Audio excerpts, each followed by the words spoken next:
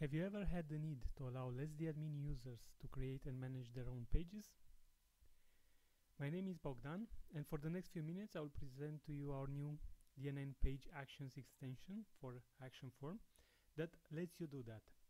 And you can set it up two ways. You can set up a form to let users directly create and update their pages, or you can set it up as a part of another workflow, for example as part of the registration process.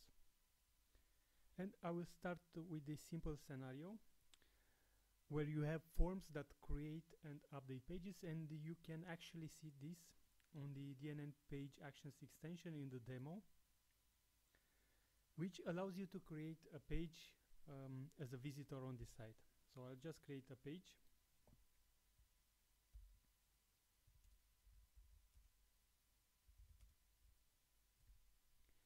And I will just give it a name. And now you see I already have a new page. I'm still not logged in, but I have a new page that was created from a template, and it basically has other action form modules on it where I can create more sub-pages or update this current page or specify permissions and even delete this page.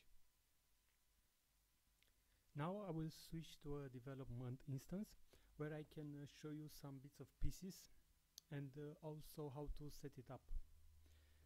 So I will start with a new action form module, and you'll see because I've installed this page actions extension, I already have a few form templates. So I have the form to create page that you just saw earlier on the demo site, and also to delete pages, update permissions and others. So I will start with a create page form, and here is basically a standard form like you do in action form with various fields. What's interesting about this form is that when the button is clicked, so the create page button, there is an action that wires all the fields using their bracket notation to page data. So when the new page is created, it will take the page name from the name field, the page title from the title field, and so on. But you are not restricted to this. You can basically give your own data here or use my tokens. For example, I don't want the description to take from the form. I'll just write this is a page created from by the user.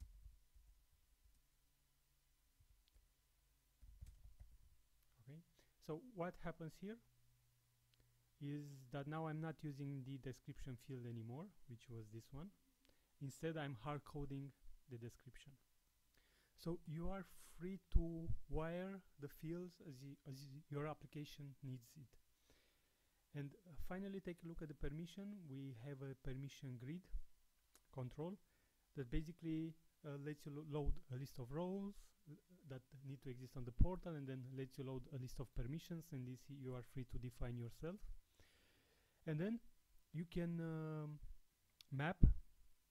You can load, for example, here I'm updating the view permission of the page. So this is the create page actions with the view permission from the grid, but I could have given any name in the grid. I could have said view for page, for example. It doesn't matter what name I give there, as long as I map it to an existing view permission here. And using this technique, you can actually have a permission grid and wire different permission to different pages or even modules. So that's how the create page form works. But now what I want to show you, and I will go back and start with a new one, with a new form. What I want to show you is how to use this action as part of a workflow, let's say as part of user registration. So I'll just delete this form and start with a new one, and I will start from the existing registration form that comes with action form. Registration form.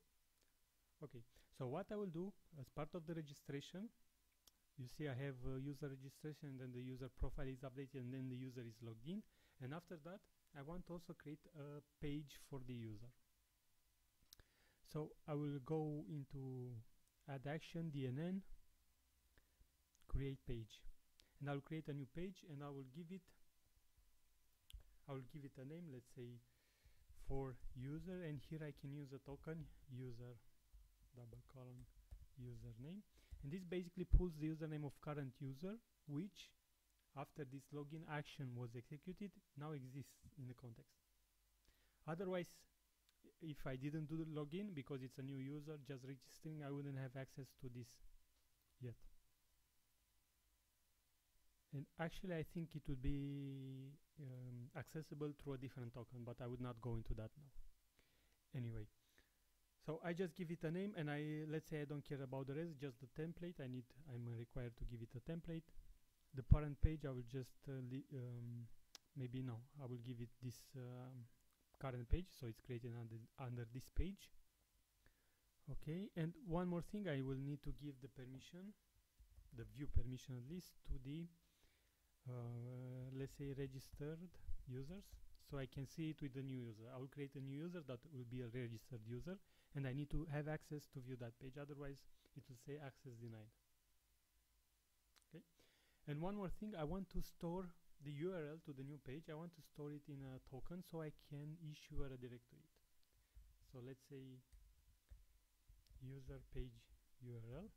So after the page is created, it's stored into this token, and I can issue a redirect to URL and take advantage of this token that was created for me.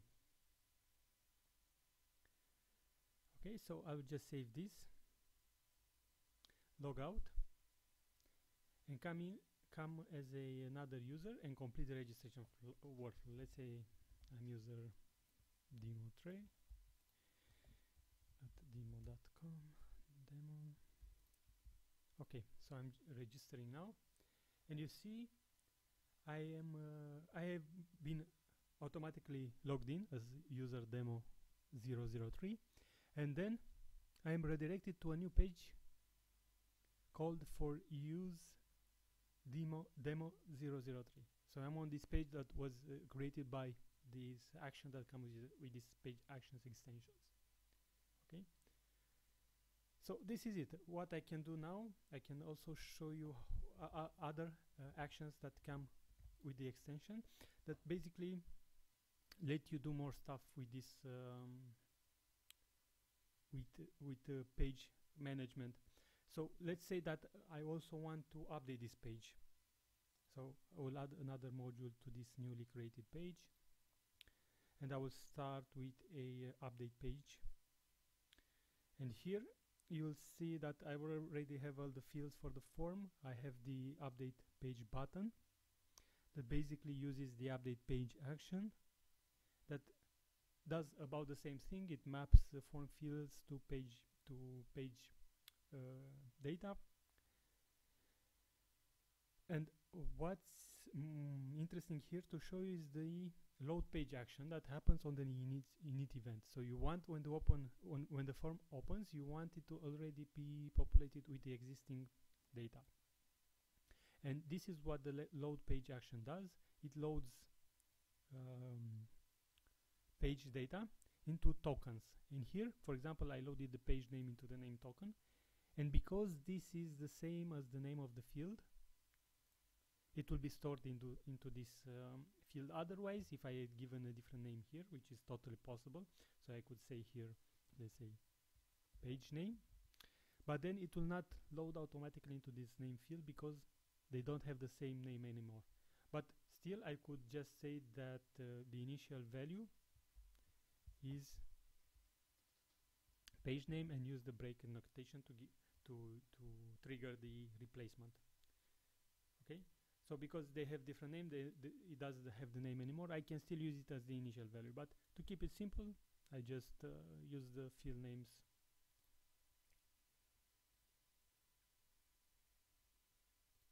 Okay,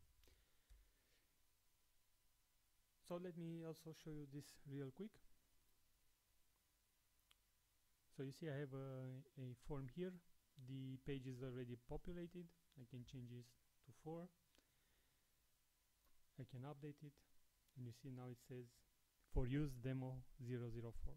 And I could also lock myself out by taking out the register user role. But in this case I'm a super user, so it doesn't really matter. So you see how this unlocks some very interesting possibilities that were previously not possible in DNN, or you'd have to do all this work manually. And I only scratched the surface of what can be done with these actions in this video. Thank you for your time and for using our DNN Sharp modules.